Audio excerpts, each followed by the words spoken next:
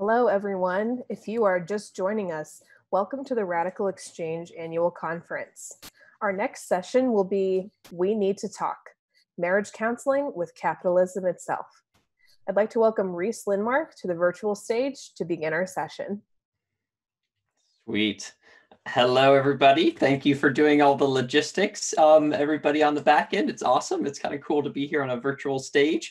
I will accept your applause virtually. Thank you, thank you, thank you. I'm in my bedroom. It's 10 p.m. here.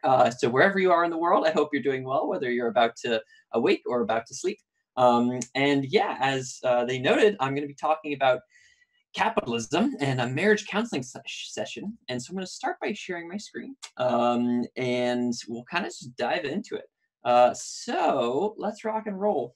So the high level idea here is that humanity is in this tough, interesting spot where we're not sure if our relationship with capitalism is that good. And we're excited by, but also confused by maybe this new thing called post-capitalism, but we don't really know what it is. So I wrote this piece recently that was kind of looking at that tension. And so we'll kind of dive into that piece today and hopefully by the end clarify what post-capitalism means. So before that, let me just say, hey, I'm Rhys. I help ambitious frontier people understand systems. I'm helping out with the Bento Society and the Center for Paradigm Change. I used to work at the MIT Media Lab's Digital Currency Initiative doing blockchain ethics work. I have a podcast called the Rhys Show, which has a bunch of plays, and I self-tax my income. Yeah, so today we're going to do about 40 minutes of a talk and then 10 minutes at the end for Q&A. If you have any questions, just start leaving them in the chat now as we go through. Questions, comments, concerns, whatever you have. And we'll start with these kind of high-level overviews of like our shared struggle right now, which I kind of outlined at the beginning, and then a little bit on like post-capitalism as a mindset. And then we'll kind of dive into those four key parts of the mindset here: the networkism, coherent pluralism, Bentoism, and generosity. So yeah, at the beginning here, what's this shared struggle that humanity has? Well, it's capitalism versus post-capitalism. And you can kind of imagine it in this therapy form, where you have this therapist on the right, and then you have humanity in green, and capitalism on the left, and then post-capitalism on the right. And these were illustrations done by my friend Audra for this recent piece. And so, yeah, there's this tough time for humanity right now. And they're not sure what to do next. And as a reminder, here's humanity, saying what the issue is. They say, this is a bit scary for me to say, but I'm not sure about my relationship with either of you, cap or post-cap, capitalism or post-capitalism. Cap, I'm not sure I love you anymore. And post-cap, I barely even know you. And I've been burned on non-capitalist relationships before, so I'm a bit scared. So that's kind of the situation we're in right now as humanity. And as a reminder, we've done this before, right? Feudalism existed before capitalism. Lots of things existed before capitalism. And so we can switch and we can change and see what's next.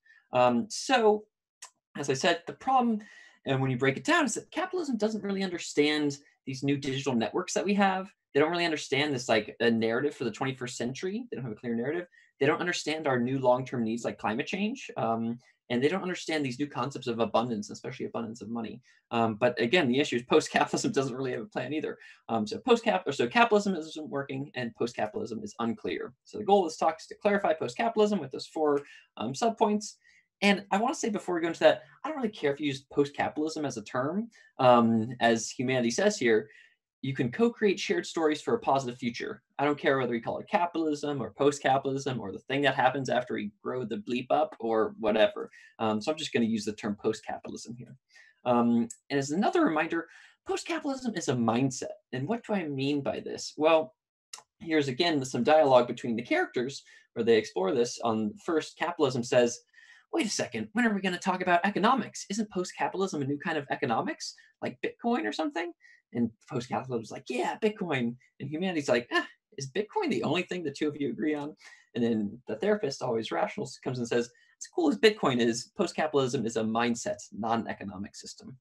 So what do I mean by this? Well, within RadicalxChange, you have all of these like sub pieces of just move my screen for a second. You have all these things that you all are exploring. We're exploring with quadratic finance, quadratic voting, cost loss, etc. They always use kind of like markets and incentives to shape behavior, but they're not like the mindset itself, right? They are produced by a mindset, but they are not the mindset.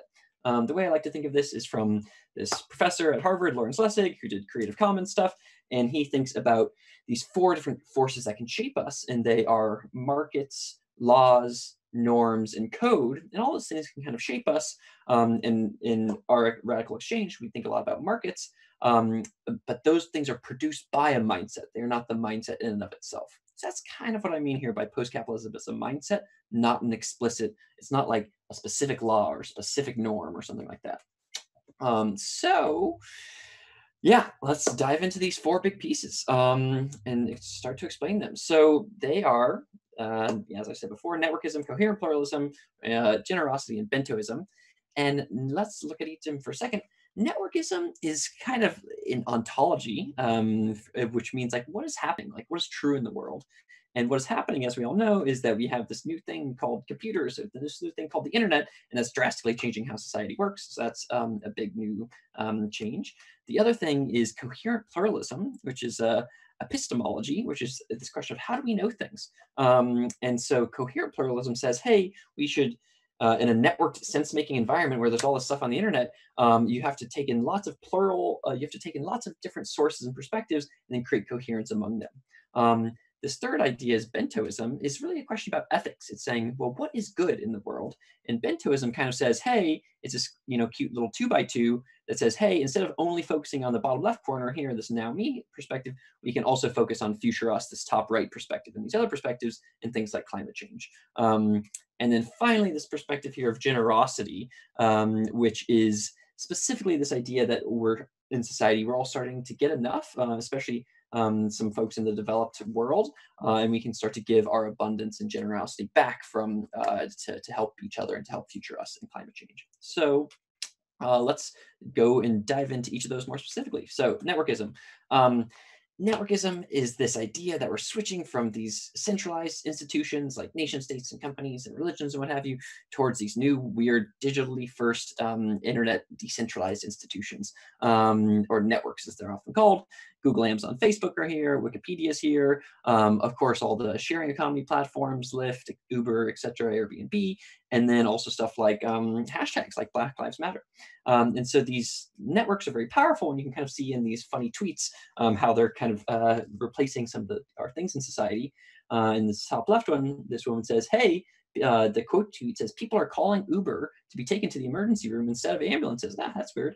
Well, why? Well, it's because an Uber ride is a lot cheaper than an ambulance. Or, this guy Lon says, so how long until GoFundMe is our nation's leading healthcare provider? Yeah, it's not the best thing, but it's a sign of the power of these new networks. And then Jonathan Zittrain from Harvard, he says, there's this quote, this tweet that's, what if public infrastructure was funded by the crowd? Wow, wouldn't that be crazy? There's this new crowdsourcing, and he kind of joking and saying, well, or as some would call it, taxes, like that's what we used to call it. So this idea of networkism, I represent it in this in my piece that I wrote, this therapy piece, through these VR scenes where each of the characters puts on a VR headset and like understands the concept, this new mindset through a VR. And so the first VR here to understand networkism is this kind of battle between, on the bottom here you have, and let me actually add this pointer. Oh, beautiful. On the bottom you have red is the centralized institutions, and blue is this bottom-up, networked institutions, and they're kind of battling right now over power. Like Google, Amazon, Facebook, etc., are battling with existing companies and nation states, etc., for power. And so they're going to do this for a while, and then eventually the hope is that it kind of turns into a dance where it's not like one needs to win over the other, but rather they kind of are better at some things than other things, and they kind of help each other to help humanity. So that's kind of the idea behind this VR piece. And I want to give some specific examples of networkism with our response to COVID, our response to George Floyd, and RadicalxChange. And as a note, we're going to do these examples with all 4 of the things. So when we look at coherent pluralism next, for example, we'll look at COVID, George Floyd, and RxC, and coherent pluralism. So networkism and COVID, let's look at it. So from an information ecosystem perspective, these networks, it's been a really big difference with the media on one side versus these networked influencers on the other side. And this was a big piece that came out about, hey, what went wrong with the media's coronavirus coverage? There were a lot of folks that were saying it's not a big deal, also don't wear masks, et cetera, et cetera. While the network, what it was doing in this image is from Ben Thompson from Stratechery, he's saying, hey, now that we have a zero marginal cost of sending and distributing information around the world, there's lots more information. And what that means is that there's going to be misinformation on the left, but also valuable information on the right. And because you have so much information, well, if you are good at doing the sense making, then you can find the valuable information. That's kind of an example of this. You can also look at it from an institutional perspective with like companies versus networked organizations. And the example here is on the left, you have 3M, a company that makes masks, and they're making 25 million masks a week. They definitely ramped up their production. It's good. And they've been around for 100 or so years. And you have this weird new network-based organization called Open Source COVID Medical Supplies, which is just like a Facebook group of 100,000 members. And they're actually making 1 million masks per week. Excuse me, which is a lot, and not as much, but it's still a lot. But it was only founded a couple months ago. And the other weird thing here is that 3D printing and like Facebook barely even existed 10 years ago. So these are some of these proto examples of these new networked institutions. Another example of this is the hashtag masks for all thing. I was asking on Twitter, hey, did masks for all actually have an impact on the CDC's announcement to like say, hey, people use masks? And I was like, probably not. More likely CDC made a decision without thinking about the hashtag/movement. But then this guy who's leading Masks for All, Jeremy Howard, says, actually it did. I have firsthand knowledge. So like the hashtag had an impact on like the CDC, which is weird. We can also see networkism in our response to George Floyd. From an information perspective, networks are really good at shining a spotlight, right? We can now send and receive information in the censorship-resistant way. And as Kareem Abdul-Jabbar said after George Floyd's murder, death, what have you, he said, African Americans have been living in a burning building for many years, choking on the smoke as the flames burn closer and closer. Racism in America is like dust in the air. It seems invisible, even if you're choking on it, until you let the sun in. Then you see that it's everywhere. As long as we keep shining that light, we have a chance of cleaning it wherever it lands. But we have to stay vigilant because it's always still in the air. It's this idea that like racism is around us, but then if we shine light on it, then you can see actually what's happening. And you can see that obviously with these videos, these smartphone videos of George Floyd on the right. And then this one on the left was the video of shot by a camcorder of Rodney King in 1992. So we're getting more light shining essentially. And we're also seeing it with all the videos of the police violence against protesters. This is a thread of 350 videos of police violence. So you can also, in addition to the information perspective, you can also see from an institutional perspective, again, companies versus networked orgs. And remember, Black Lives Matter is crazy. It's a hashtag. And now it's this massive movement. And in this movement there's these beautiful Black Lives Matter murals all around the world now, in cities all around the world that are a sign of this movement. So again, it's this crazy hashtag. And you can think, what is more impactful today, the NAACP or hashtag Black Lives Matter? I don't know the right answer to that, but it's interesting to think of these network first hashtags as very powerful movers in our society. Finally, we can think of networks and RxC, and quadratic financing is the easiest one here. And so from a centralized perspective, you can think of this as, when COVID happened, the US federal government was like, okay, let's give a bunch of money to people. And they said, okay, for every, and you could it's very this top down kind of a way, where essentially you can just represent it in pseudocode, where you say, okay, for every person, give them $1,200 essentially. And also for every small, medium business, if they pay their staff, give them $10 million. And then for every state, divide $340 billion based off of that state's population compared to the rest of the US population. Finally, let's give the hospitals $100 billion, the airlines $60 billion, and then add $454 billion to the federal account that then you can loan out at 10x to these big businesses. That's essentially what the federal package was. And that's very different than this kind of bottom-up network first approach with something like liberal radicalism or quadratic financing, where, in round 5 of the Gitcoin grants, you say, okay, we're going to have a bunch of these different options here. People are going to signal which ones they like more or less based off of their money, and they're going to use the money as the actual signaling. And then we're going to use this kind of optimal matching system to allocate the matching treasury to these groups. So that's really a network first networkism perspective versus this kind of top down perspective. So that is networkism. Now let's look at, and it's kind of what's happening. That's, ontologically speaking, what's happening. Now let's look at coherent pluralism. And by the way, let me pause for a second. I know this is a lot of information pretty quickly, and I hope you're enjoying it. But I understand I'm speaking quickly and trying to get through stuff. So coherent pluralism is epistemology. It's like, how do we know what is true in society? And coherent pluralism, the idea, again, is this beautiful picture where it's like, okay, you're putting on these different lenses and you're saying this plural amount of lenses, but also trying to still have coherence among them. And you can kind of imagine it from a developmental perspective. This is a Robert Keegan perspective, where you say of adult development, where as a kid, you're kind of given lenses. You grow up and you're given these lenses. You're like, this is what society is like. You're kind of socialized, you're institutionalized by your parents and by society.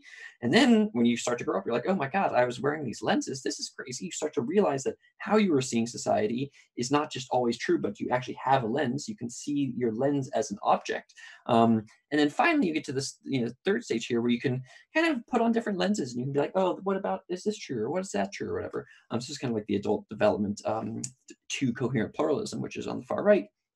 You can also think of it from like a macro cultural perspective, where you think of modernism back in the day, where it's just like, here's the truth. Let's broadcast the truth, nationalism, etc., through the radio, through TV, through these broadcast mechanisms. And it was very clear. It was one perspective. Here's the truth. Here's modernism.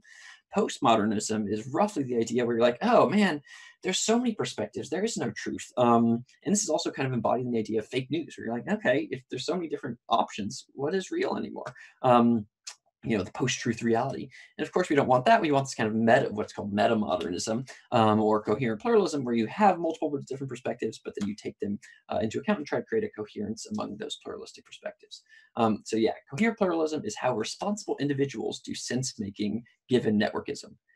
Again, it's given the fact that you can consume whatever you want from the internet at any time. You have to take responsibility. You can't just like consume from one source. You have to actively curate your feed and try to consume from as many sources as possible while still creating coherence among them.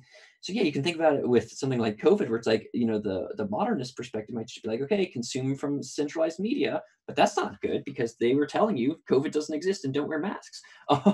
The non-centralized media is like, oh, you could take this perspective where you're just like, oh, here's all this information, here's all this valuable stuff, here's all this non-valuable stuff. Who even knows what's real? It's all fake news. That's obviously not correct either. The third correct perspective is to actively search for this valuable information on the right. So yeah, let's talk about some examples. With COVID, I just want to highlight this thing from 538. This was right around the times of masks becoming more of a thing. And Maggie, it has this great quote, which really epitomizes coherent pluralism. She says, ultimately, the expert advice on masks is to get comfortable with not knowing the right answer. You can and should have some trusted advisors. You can and should read up on why certain things are or are not being recommended. But there are a lot of issues around this virus on which two experts can read the same data and come to different conclusions.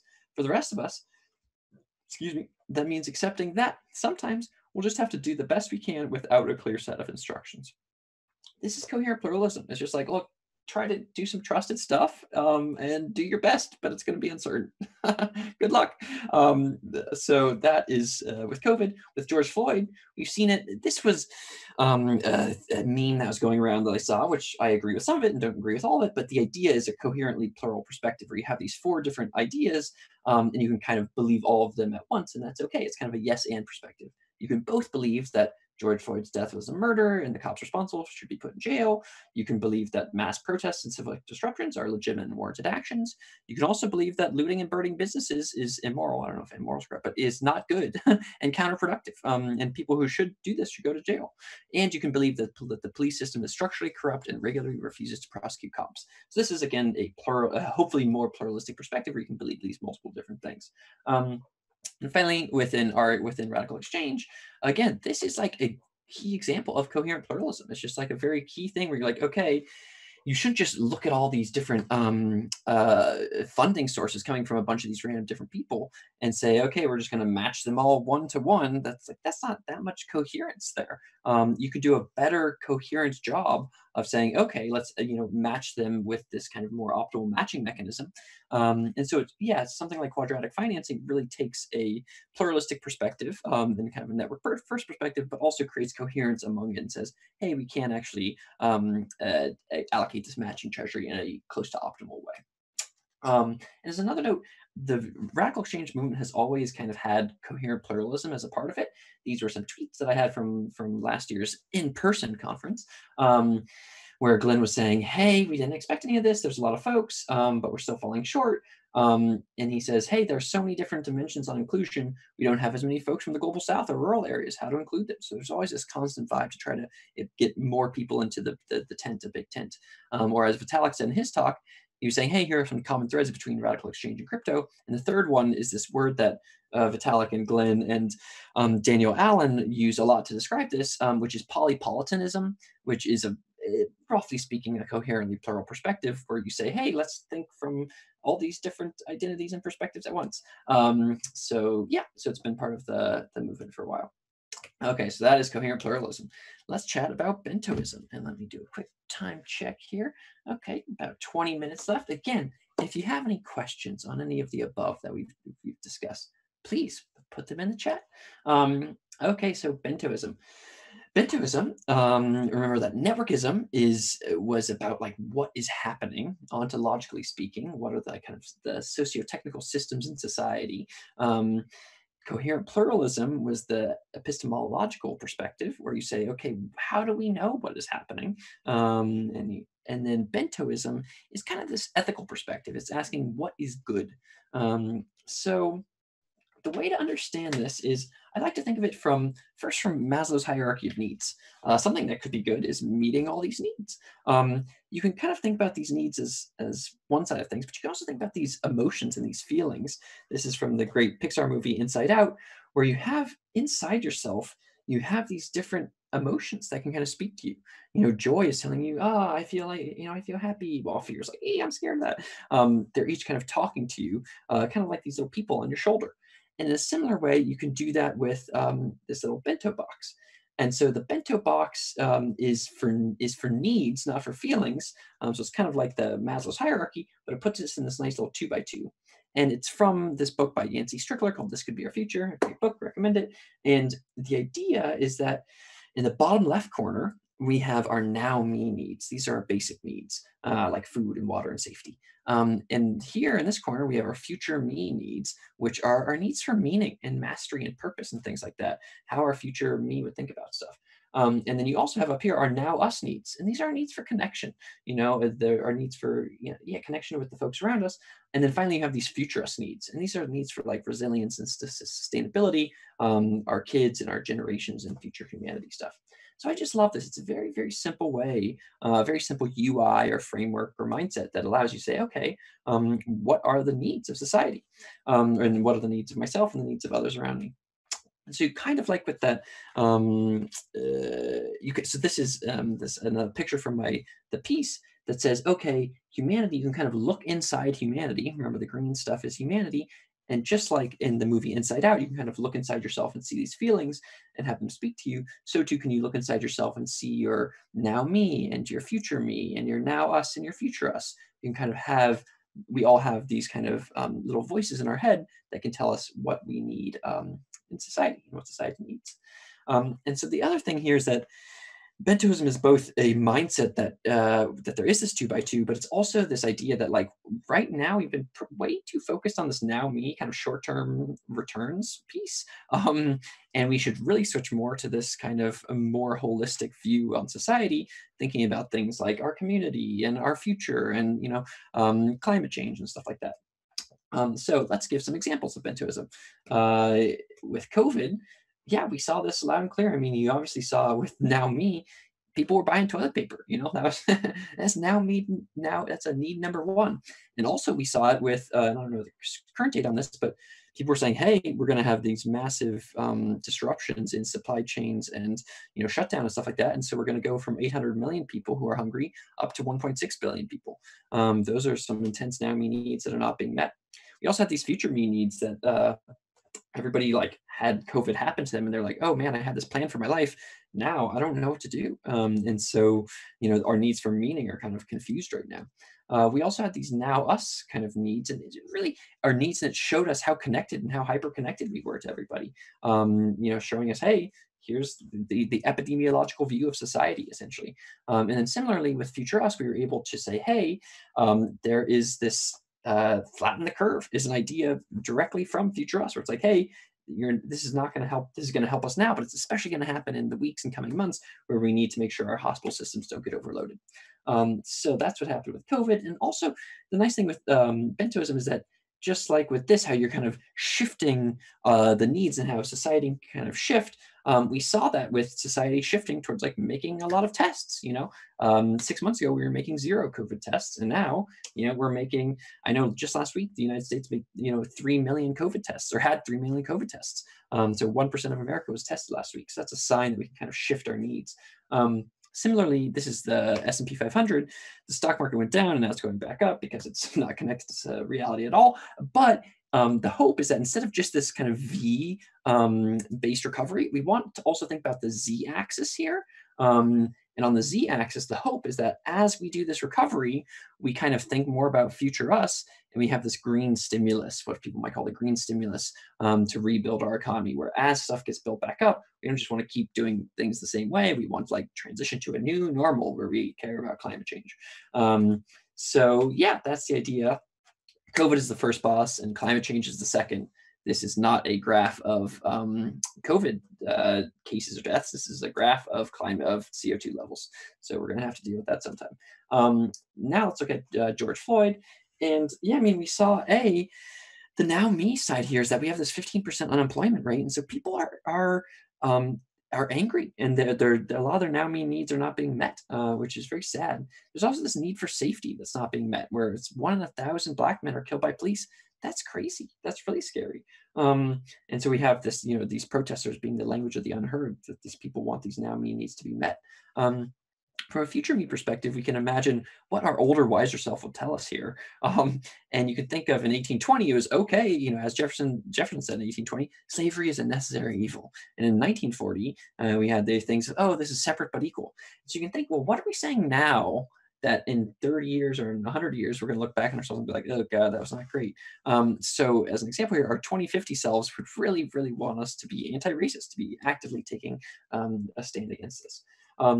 And then this now us perspective is like, what does us mean here? We're starting to evaluate and say, okay, thinking about things like, okay, getting in Black Lives Matter and Native Lives Matter. And then there are some tensions, obviously, around adding in these All Lives Matter, or thinking about Global South Lives Matter. And so we're really starting to connect with our kind of the now us side of us.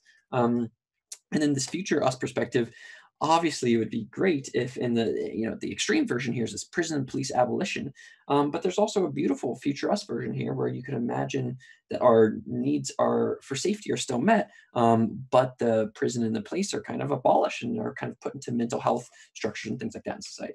The other key thing that George Floyd shows us is that there's a past. There's past me and there's past us. And, we had slavery in America for 250 years. We had the Jim Crow era. We had redlining. We have mass incarceration. So those things have a clear impact on society today. So finally, let's talk about RadicalxChange. And instead of quadratic financing, here's the cost, the common ownership self-assessed tax, aka Harbinger tax. I'm not sure when that changed name, but whatever. In any case, the idea here is kind of blending the cost actively breaks this idea of private property and starts to explore these ideas of collective ownership. It's actively forcing individuals when they buy a piece of land or get a piece of thing to say, wait a second, by me owning this is directly having externalities or impacts on the rest of society. It's actively telling us to zoom out from our now me perspective and to think about the future and each other. So with that is Bentoism. Okay, let's talk about this final one, generosity and abundance. We'll mostly focus on generosity. And the idea here is that, we're getting to this place where things are more abundant. In the VR scene, in my piece, they go on this beautiful walk where they walk around and they say, like things are kind of abundant now in a variety of ways. Excuse me, there are these beautiful little free libraries where you can just go and like get free books and just take them. You can walk around the street and there are just like fruit trees and lemon trees around. There's like, if you go on Craigslist, there's all these there's just free stuff on Craigslist all over the place. And so we're at this, and then you can imagine it going deeper into the future, where money just kind of is flowing to you if you want it. That's the hope. And I think we are transitioning towards that. So that's kind of new abundance view. And we're at this point where we can actually experience what I call like now me overflow, where you're experiencing this abundance. And what this means is, from an individual perspective, this is a graph of income versus happiness, essentially. And this is a log based income, by the way, and right around at $45,000 a year, these different kinds of happiness, how stress-free you feel, how not blue you feel, how positive you feel, they are super leveled out right around 45,000. So this is essentially saying, we've already known that money has diminishing returns on happiness, but it really starts to level out after $45,000 a year. And so we're actually feeling abundance here, or more money doesn't make you happier, which is crazy. Well, from a macro perspective, obviously this is a classic graph from our world in data, and it shows, hey, with child mortality as an example here, bottom right, it's like 200 years ago, half of kids used to die before the age of 5, and now it's less than 5%. Things have gotten a lot better. We still have a lot of work to do, but we're getting and moving towards this place of abundance. So let's talk about in the generosity piece is that you can use your own abundance to then give back to others and give back to the system and to climate change and to help other people. And it doesn't affect your happiness. It's a win-win situation. It solves your need for self-actualization while also helping other people meet their needs. So with that, in COVID, yeah, we saw this generosity. I mean, one of them was letting the money flow through you. And so the idea here was with Give Directly, they had this hashtag, pass the check. And there's another one called hashtag split the check. There were a couple of these. And with Give Directly, last time I checked, it was about 1,000 folks that pledged to pass the check on for a total of roughly $1 million. These were the checks in the US where everybody's getting $1,200. And obviously, it's not like $1 million is not that much money. But again, when we had the 2008 checks, we didn't see that. We didn't see this that much. Now, though, we're actively seeing it. And as a reminder, the hashtag itself had just been invented in 2007. And so again, these are just proto examples, but we're starting to see people say, oh, I'm getting this money from the system. Let me just pass it through back to others who might need it more. So that's an example of generosity and abundance. Also with George Floyd, the key idea here that we're seeing more and more is instead of just like educating ourselves, for like the white silence education piece here, we're trying to this idea of anti-racism where you actively want to say you actually have to take action. This can be through money, this can be through other means, but I really have seen through my Facebook feed and a variety of things, people actively taking this like, hey, I'm going to be matching donations, I'm going to be giving a lot of money, and we're seeing that a lot more than we did in the past, partially because of the cultural moment, but partially because people have enough and they can start to give back to fight things like racism. And then finally with RadicalxChange, at a base level, something like quadratic funding, it requires abundance and generosity. It requires a matching treasury of Vitalik or Ethereum Foundation or whatever to be the backing, and it requires these donors to actually give the money. So if you're trying to create this little box here, you need the people to give the money in the boxes, and you have to have someone to be on the other side to give this full piece. So this is a way that we can fund these civil society public goods, but it requires some of this abundance to get it kickstarted at the beginning. Okay, so that is generosity. And so those are our 4 key points. And I just want to say, yeah, you can, just to bring us back to the beginning here, and we have about, yeah, nice. We have about 7-ish minutes left before we go into Q&A mode. The idea here again is that you have humanity. Humanity is confused. Humanity's dating capitalism, been married to capitalism for a while, but it's not really sure if they're right, and is thinking about post-capitalism, but it's not really clear about what post-capitalism is. So capitalism isn't working, but post-capitalism is unclear. And again, I hope that this talk has helped clarify this idea of post-capitalism to you, that it's a mindset, not an economic system. It's not like post-capitalism is just Ethereum or just Bitcoin or just some of these new economic systems. No, it's an actual mindset that is then manifest in some of these other systems. And the key parts of that mindset, there are 4 key parts of it. The first one is this idea of networkism, which is this, shift to these institutions, from these centralized trusted institutions to these bottom-up digital first decentralized networks. And again, that's like an ontological perspective on what is true, what is happening in the world, is this kind of big socio-technical shift here. The coherent pluralism is the next key mindset, and it's the idea that in a network sense-making environment, you have to be pluralistic with your viewpoints. You have to consume, your red feed, your blue feed, etc., but also create coherence among them. You can't just, say things are fake news. So this is again an epistemological perspective where you're saying, hey, how do we know what is true? Well, you know it from the network by consuming lots of different things. Finally, There's this idea of Bento, or not finally, but third, there's this idea of Bentoism, which is an ethical perspective. It's saying what is good, and saying instead of just now me being good and only self-interest, if you help yourself, it'll help everybody else. No, it's kind of zooming out and saying, well, let's think about future me. Let's think about now us. Let's think about future us. Let's think about our needs and society's needs and actively take those into account when we make decisions. So that's the third piece. And then the final piece here is generosity. And generosity is kind of a specific form of generosity is the idea that our now me bucket for many of us, the future is not evenly distributed, but for some of us, we are experiencing that abundance after $50,000 a year, and we can actively use that money to give back to the system in a variety of ways. So we can be generous. So those are the key ideas. And I want to conclude by saying kind of this scary piece here, and I'm just going to essentially read from Humanity. Humanity says, this is at the very conclusion of my piece. So Humanity says, this has got me thinking. So much of reality is determined by the mindset that we view it through. And well, close his eyes, that you two, capitalism and post-capitalism, you're just mindsets. In the end, capitalism is just a shared story. It's a shared myth, a shared language we use to describe a shared web of connected concepts. And this is true about post-capitalism as well. In the end, I can make you two go away. That's actually closer to reality. Even the idea of me, of humanity, that's just a metaphor. I'm not actually a thing that spans the entire earth. There's just you, the reader, or here, the listener, sitting at home and reading this on a screen alone. That's what it feels like. You're alone. You're alone and completely insignificant. That's scary. And that's okay. But these four underlying primitives do matter. Recognize we're all interconnected. Think about your needs, help yourself, and help others. That's the idea of Bentoism. Recognize that you may have enough. Give to others. You don't need to win. That's the idea of generosity. Be curious, explore your own mind, and try to understand others. That's the idea of coherent pluralism. Appreciate our new socio-technical moment. Look to update our existing institutions while building new ones. Networkism. And even though you're alone, you can co-create these shared stories for a positive future. And again, I don't care whether we call it capitalism or post-capitalism or the thing that happens after we grow the hell up or whatever.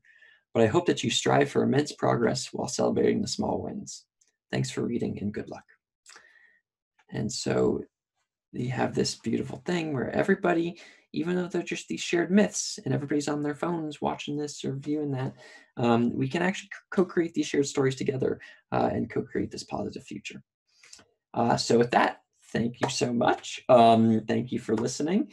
If you'd like to learn more, you can go to Twitter and follow me at Rhys Lindmark on Twitter. Go to rhyslandmark.com. Feel free to contact me on there. Join my newsletter or some of the other writings I'm doing about a bunch of these different things. Or join bentoism.org. We have these great weekly bentos that are happening that are really helping people find coherence in their own life and kind of using the bento to kind of work through this difficult time. So definitely recommend any of those things. And now I will open time for questions, and I am 2 minutes under time. So good job, me. So I'm gonna, and again, these are the questions that you can ask about networkism, generosity, coherent pluralism, and bentoism. I'm going to stop sharing my screen, and I'm going to look at my questions from the audience, from folks. So there are a lot of delicious, good questions here. So let's start with this one from Grace. Grace says, given that the media and sense-making tools are biased towards corporate buying and censorship by who, how do we reach the ideals that are presented here? That's a good question, Grace. So I think what Grace is asking is, hey, we have this media that's biased towards, that has all these weird incentives. And how do we actually reach these ideas? So I think that this is difficult. And I think that I guess what I would say is, yeah, no matter what, we're going to have these interesting incentives where there's this awkward incentive where even though on the internet you can create an idea and then send those bits around the world, copy them infinity times and send them around the world, all for zero marginal cost. That's cool, but you actually have to have a business model behind it. So you can't just, that's all free, but you also need to make money. And so how do you do that? I don't think we've solved this yet. I think that we're essentially at V1 or V2 in a lot of our network sense-making protocols. We have something like Google, which is great, and PageRank is a great underlying protocol here, but there's a lot of ways where Google does not do its best, or something like Facebook, or our current form of the feed. Do you really think that those are actually going to be our final forms? I don't think so. So I think that, so we'll see what more experimentation looks like here. In general, I'd recommend folks to build protocols and not platforms, aka try to think about the underlying the underlying protocol of what we want to build, these underlying kind of sense-making protocols, and then use that to and kind of build it in the open source way and think about money later. That's my slight recommendation. I do also want to say another thing here. You talk about censorship. I think censorship is so the way that I would think about this is you have actually, let me bring up this piece of mine from the past. So it is called, this is interesting. Oh, I got it. There's this idea, actually this is worth pulling up, defining abundance and trust. So the idea here is that what we want to do is, people have this idea that, oh, we must have free speech on the internet, and the internet is this permissionless protocol, and you should have your access to free speech as much as you want. And that's generally true, and the internet's awesome at that. But you have the right to free speech, but you don't have the right to free reach. That's the crucial idea. That's from Rene DeRista. Just like you can't say fire in a crowded theater because it could have actual impacts on people, so too on the internet should you not just be able to say and reach everybody with whatever you want. Instead, you should take this, what's called a libertarian paternalism perspective, which says that, okay, we can have this libertarianism, which is free speech and exit and things like that, and we should have this paternal perspective, which says, hey, it's okay for us to kind of nudge our sense-making environment towards more and more good information. I think it's totally okay if right now YouTube says, hey, things by The Who are pretty good, and that if you have this other weird disinformation, that's probably not good. It's not perfect because The Who is not perfect, but I think moving towards this more kind of paternalistic and censorship adjacent environment is actually okay. Okay, so that's the first question. The second question is from Anonymous, and actually let's do one anonymous one. How do you reconcile the us with people of opposing values and beliefs? My future us may be directly opposite of your future us. That's a great question.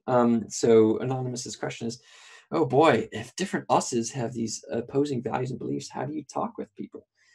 So this is difficult. I think that my underlying, and this is like kind of a classic thing here, is like, in 2016, when a lot of perhaps my, progressive liberal friends were demonizing, and I was demonizing to some extent, some more like Trump supporter types.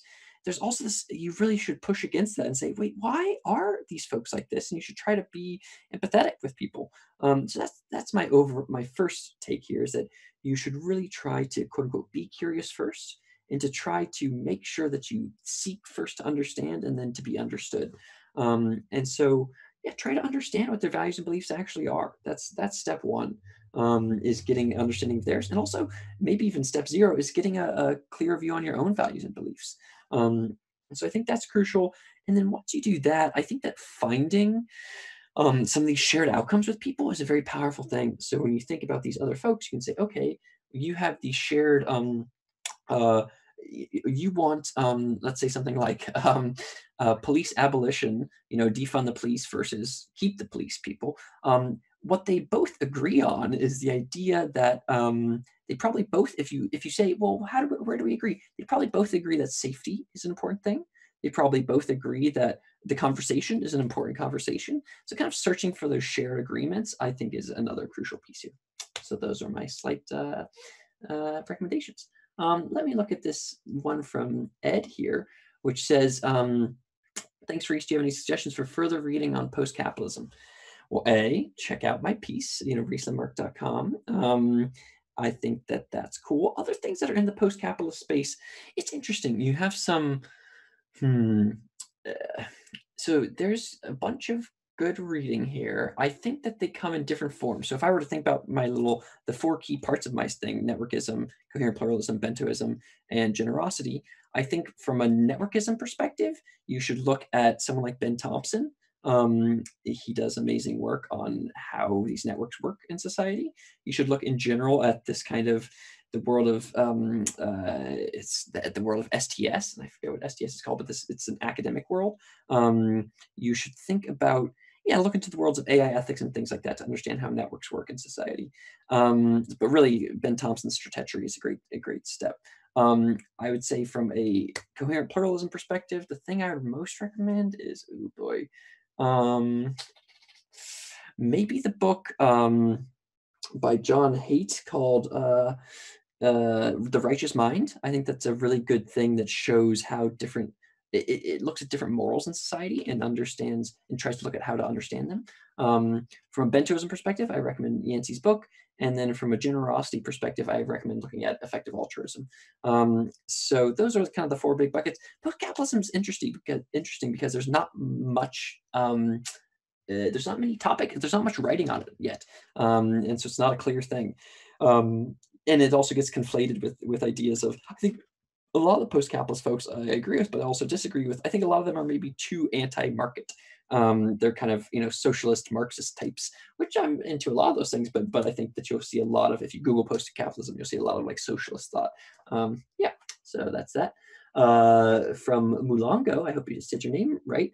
Mulango says, "What a fantastic session! Thank you. As a global South citizen who's lived mostly in the global North, how do we move global South societies to post-capitalism when capitalism hasn't worked?" So I don't know that much about global Southy things and how these things work. I'm mostly inclined by this the view that we should.